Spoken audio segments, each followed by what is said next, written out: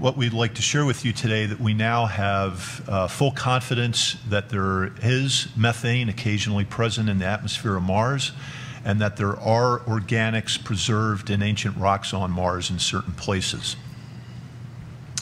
This is important. Methane in the atmosphere and organics in ancient rocks are important because they are chemically reduced molecules.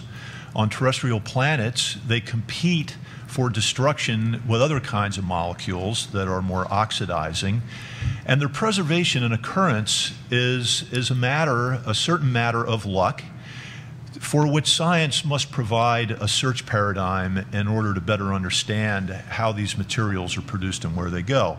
But most importantly, they can both be consistent with the former presence of life, or the existing presence of life. So that we detect methane in the atmosphere of Mars is not an argument that we have found evidence of life on Mars, but it is one of the few hypotheses that we can propose that we must consider as we go forward in the future.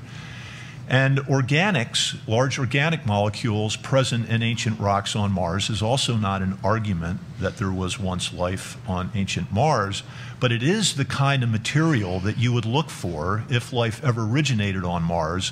So organics of any kind, even abiotic organics, abiotically produced organics, are the kinds of things we need to look for if we are ever going to find evidence that microbes once existed on Mars.